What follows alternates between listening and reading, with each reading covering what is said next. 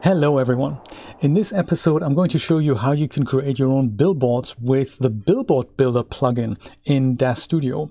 I've explained in a previous episode how you can do this from scratch with something like Photoshop or any other graphics application that allows you to create an opacity mask or a cutout opacity mask with an external graphics tool. But if you don't have such a tool, then the Billboard Builder plugin is a really good alternative.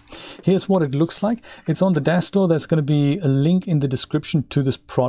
It's currently on sale as I'm recording this. Might not be on sale when you watch this video, but it's one of those things. It isn't actually just one product, it's two products. So it requires the C66 Graphics Plugin. And that is the underlying library that makes graphics calculations possible. So several scripts on the store require it to do enhanced calculations, and this is one of them. So you need that installed, and then you can install Billboard Builder, and then this is going to work. Let me show you how to do it. This is the scene I had going earlier. This is the one with the army of bulwarks that I've made the Photoshop way.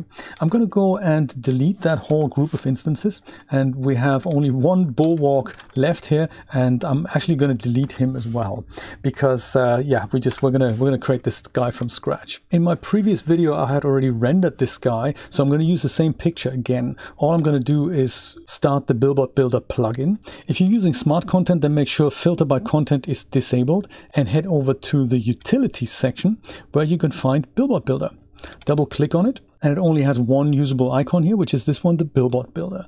And you double click it, and then this little window comes up. Very, very handy little tool. It's like a standalone little application inside DAZ Studios. It's really, really nice and well thought out. Up here you can load one or two images. So the idea is that if you had rendered a PNG out, then this is all you need, and that's what I'm going to do. I'm going to click load and then just go and load up my bulwark number one. That's the one that I had rendered out, and that is really all you need. Because it already has transparency, we don't need an additional alpha image. If you had a JPEG image that doesn't have an alpha channel, then you can create your own mask from that and load it in as an alpha. So the plugin gives you that option. It needs an output directory where to save stuff, so you need to set that. Let's go and put that on the desktop as well in my Billboards directory here. Select that folder, and then we're kind of set up here. This option here is kind of interesting. We talked about the shadow implications, and if your image doesn't have a ground shadow at all, you can just go disable that. My image has a ground shadow and I need this option enabled. And what this does is actually really, really clever. It adds this kind of blur mask on the outside here. It's a bit like a vignette, and that's kind of a soft cutoff where this shadow here that we talked about is going to be blurred out. You can set how wide the blur radius is, so anything that's gray here, that'll be blurred out, but you can make that wider if you want, or less wide if you want. So in my case, I probably don't want it to encroach on my character, because otherwise he will start to blur out where his eyes are, and I don't really want to do that. So the default is 30, and that works quite well, but it really depends on the shadow that you have there. As I said before, it's probably best to keep that to a minimum so that these lines that we cut off aren't immediately visible. And that's really almost all you need to do. There is a thing that lets you here preview the alpha blur result. So this is what it'll look like. So we can see a little bit of cutoff here, and I'm okay with it. It's just a demo, it's fine. But the most important point is down here, the show anchor pivot point. So we had to set up our pivot point manually, but Billboard Builder lets you do this in this plugin, which is kind of cool. So that's down here. You enable this, and then you see that pivot point, and then you can see the anchor X and Y offset. So X is fine in my case, but Y needs to be moved up a little bit so that it's been kind of between his feet. In my case, I suppose I could also move it slightly further over to the left or to the right. I think I was okay here with the default here. So 0 is fine. If your image happens to be framed up and it's not centered, you can take care of that here with image X and Y offset. Just as a demo, as you do that, you move the image.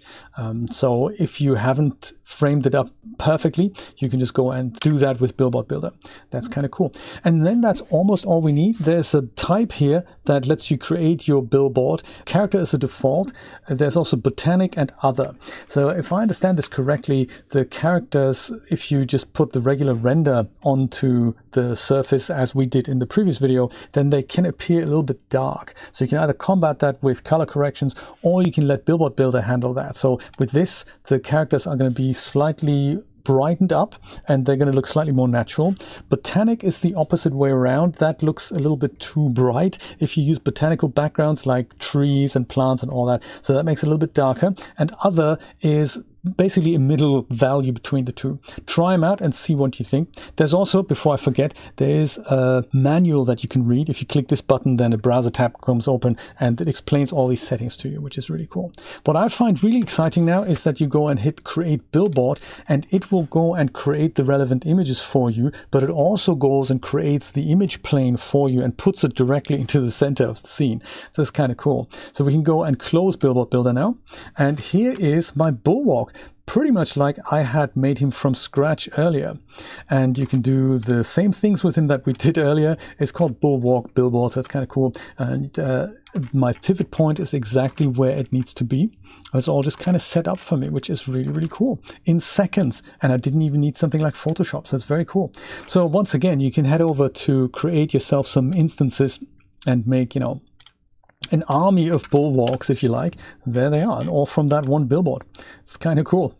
That's Billboard Builder in a nutshell. It's an extremely handy, super simple plugin that makes your life a lot easier if you're building a lot of billboards and a lot of crowd scenes, or anything that requires a lot of objects in the scene that would otherwise be too expensive to render, like trees, foliage, crowd characters, buildings, all that sort of thing, tons of cars, and you know, the sky's the limit.